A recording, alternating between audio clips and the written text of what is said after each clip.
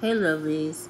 I just found out that whoever took my car receipt that I had purchased my vehicle and submitted to the county, and my those two bogus, well, not bogus, but debit cards that were closed accounts, and gave it to, and I'm imagining it's part of the department management too, and they submitted, they had a one-up on me, but it didn't work. So when they asked me about my car, and I was like, what? I already knew from there because I had my stuff in my drawer. And no one should have been in my apartment snooping around in my shit. Like I said, I'm going to go, I'm not going to say anything. I'm not going to go do what and what. But I'm going to just put it in writing, to these investors. Because I don't appreciate people coming in my shit, messing my shit, and reporting shit for what? It's been verified that my accounts are closed, been closed since 2021, if not 2022. The bank no longer exists. Number two, the other one, the online bank, whatever, as they said, as they knew, because they've been on my phone, whoever been doing it, is closed due to overdrafts. And then they come in here and stole my documents and my banking receipt, my car receipt, and submit to the county. So, and what is your problem? You just jealous? People are here in this place that are having roommates under Section 8. Roommates paying rent under Section 8. Come on now, please. I can get many people in trouble if I really wanted to. I see everything. Just because I'm quiet and I don't look like I don't do anything, I see everything. And not even that. I was reflecting too that back in 2011, 2010, somewhere around that area, I had a recertification with the county. And I did my paperwork. They were looking at me like, are you working? Da, da, da, da, da, da, da. Turns out I left the place, got home, got good and comfortable. My worker calls me and asks me, are you working? Whisper on the phone. Do you have 2 social security numbers? I'm like, no. And then they said something else. I said, oh, I know who this is. This is from my ex, the Nigerian. He went up there. He sent some documents. He should have been arrested at the time for providing false information. He had said that I was working under the table. I got 2 social security numbers, and that I shouldn't be on housing and all kind of bullshit, right? See, people worried about me because they've been stealing. Like I said, they've been stealing what was destined for me. I probably have a trust fund, because that's what the rumor is now, that was left for me from my grandparents, and what my mom had left me, that they all knew about it because my ex was communicating with my brother. I didn't know that it was so that tight. And that brings me back to wonder, when I first met him, he came knocking on my door with his friend. I was working with his friend, and then he said, oh, meet my cousin. The next thing you know, he comes to my place, and then my ex, the Nigerian, he comes leaving cards and flowers and shit on my door, and I'm like, oh, okay, he was persistent. And I wasn't even interested in that dude, but he had 2 small children. I thought, okay, maybe he this, that, and the other. My mom was like, well, why would a man want a woman with kids, She's trying to tell me that he was no good. My mom would say, why would he get a woman with no children? Because my mom was trying to tell me that he's possibly a pedophile, And, whatever. So that brings me back. He was the one who put calling my job, and that's from the 90s, calling my job and calling the welfare. And like my mom said, they don't want you to work. They want you to be in the streets, homeless. Back then, my mom was telling me, but I couldn't see it 'cause I was going through it, Now they're starting over here in the other apartment complex. And then I didn't know that him and my sister, my younger sister, born in the 80s, shouldn't have been communicating with him. We should have communicated with him because my mom was blind. They went to see my daughter.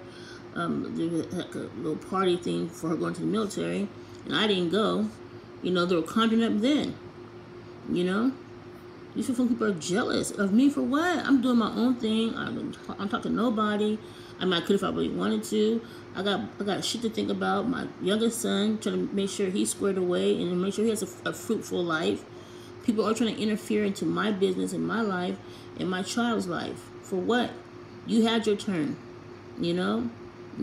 It's because you're barren, you can't have children. What is it? Because you have cancer? What is it? Leave me the fuck alone. And if people come in my apartment again, I'm trying to tell you, I swear to God, if they come here when I'm here, it's a wrap. And if they come here when I'm not here, it's going to be a wrap too. Because I had set some shit up And I already know already. They took my teas, put shit in it, and some told me don't drink it, but I said, okay, let me just see. I boiled it, I tasted it, it tastes like poison. You know? I can't take my own medicine in my own place. I can't leave my shit on the counter and come back. Hopefully it's safe to take it. You know, I don't take none of that shit. You know? And if I do, I'll keep it with me. You know?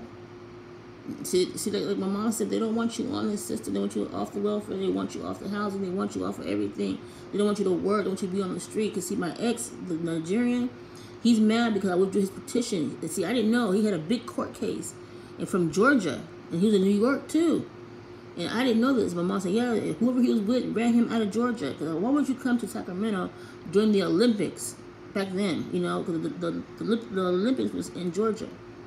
My mom's always wondered, she's like, well, how, if he's supposed to just got here from Africa, how do you know his way to drive from North Sacramento to South Sacramento? That's the South Side. And I'm like, yeah, you're right. I didn't see it that way. I thought everybody drove. I drove when I was in Africa myself. So she was trying to tell me, basically, because I know all these damn Africans. She said, basically, he's up to something. And he had 2 passports. That's what he was mad about. Because he had 2 passports under, one was his real name, or whatever his name is, you know, Fred White. That's not his real name. His name is Azunka, Omikwe, whatever his name is. And then he had another passport that said Philip White. And his picture, but it's a younger picture of him. He told me he was on the high seas and this and that, and he wasn't, some bullshit came through Mexico, whatever. I didn't believe that shit at all. And he was in Georgia for a long time. He left Georgia. And then his family didn't even meet me. Like the ones in Georgia, his mother, none of that. They talk so much shit, but he was in my face. You know?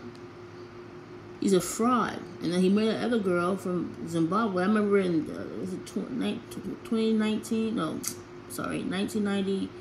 I want to say 1996 or 1997. He said, oh, Tim, I met a girl just like you. She was half and half. Like basically from America and then from Africa. I'm like, what? Working at J.C. Penney's or some shit like that. You know, he bought me a wristwatch, he took it back and probably gave it to her. You know? These people are wicked. It started from him. So jealous. He was calling everybody. I was always wondering, like, what the hell? You know, I was on my way. He said, how can you afford 2 cars? How can you afford this? I was working good, making good money. Taking care of my kids and everything else. He didn't like that. Calling my other management people. They used to come in. I didn't know. I thought someone was coming in my apartment, but I had no proof. So I set up my camcorder. You know, those big camcorders and the tripods. And I set it up facing the front door. Sure enough, I seen the man come in, changing the door. Didn't notify me nothing. Then the manager come in my place, looking around. And my sister was living with me at the time, my other sister.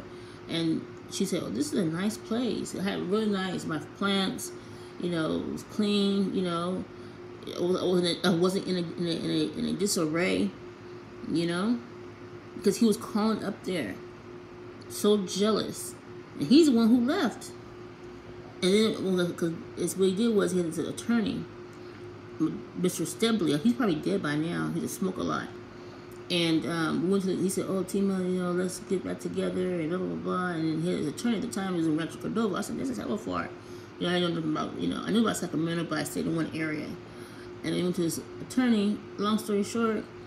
And he was like, so you guys living together? He said, yes. And I said, no. I said, he lived with his brother, supposedly. He lived with another woman. And he was kick me under the table. And I'm like, no, you don't live with me. So we walked out of there. He was mad. He didn't say nothing to me. And then the attorney kept calling me and sending me a fax. But back then we had fax, you know, machines in our home. Well, I did. And I never responded. And then I didn't even want to see his... went to his attorney initially. His file was so thick. I'm like, damn. I thought you just got here. He didn't answer me. And he opened the attorney opened the pages. It showed me, him, and my 2 kids like a family. And I told my mom about it. My mom said, yeah, but that's what they do. They pretend that you guys are a family. They show pictures and that, but that doesn't mean anything. And I said, oh my God. And he had other shit in there from Georgia and from New York. That's why when people in New York know so much shit about me. I was like, oh, okay. He said, well, he's going to New York. And my name was always, it was in Shuck and Daddy, whatever it's called. in New York at some warehouse. It was at some school too. Some Russian lady or Ukrainian lady answered the phone. It's a bunch of shit. Now I see. So all the time, and then I remember just recently, that was 2021, if not, all my so-called contacts or friends, they had these phones.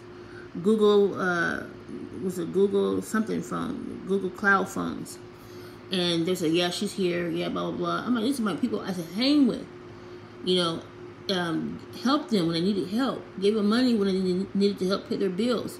And they had these two phones, their phone and another phone. Even my ex from high school, he had a phone, another phone. And he would say, "Oh, Tima, you don't do drugs." I said, "No, who said that?" He's trying to tell me something. Everybody kept saying that. "You don't do drugs." I'm like, "What? Who said that?" I said, "You should know me by now." So everybody had these, even at the shelter, they have these phones, Google Cloud phones. You know, even the girl, all of a sudden she stopped talking to me. You know, they're all involved. For what reason? Oh, she doing fraud, she doing this. Okay, prove it.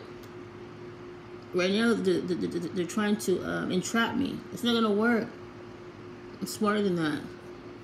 You know? These people don't have no discernment, no intellect, nothing.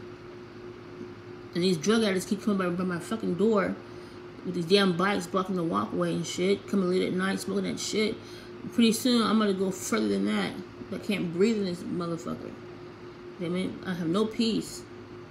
And that's what they want. They don't want to give me peace. They want to, you know, keep distracting me, destroying me. And how can these lowlifes, regular-ass drug addicts, surveilling me?